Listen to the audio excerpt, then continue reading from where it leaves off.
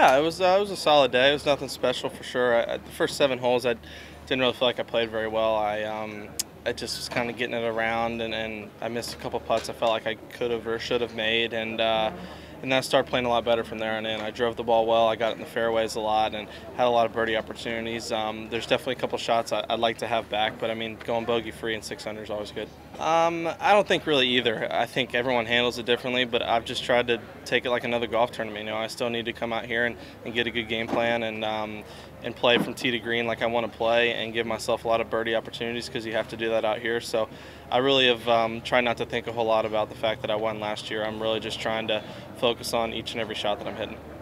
I think a lot of wedges. I feel like I'm a pretty good wedge player, and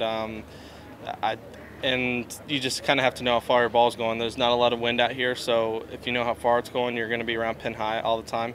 And I feel like I've been hitting it solid enough or hitting it well enough to where I know my distances, and I've definitely hit some good iron shots the last couple of days, and especially last year. But it's just, I don't know. I guess there's something about it that I like.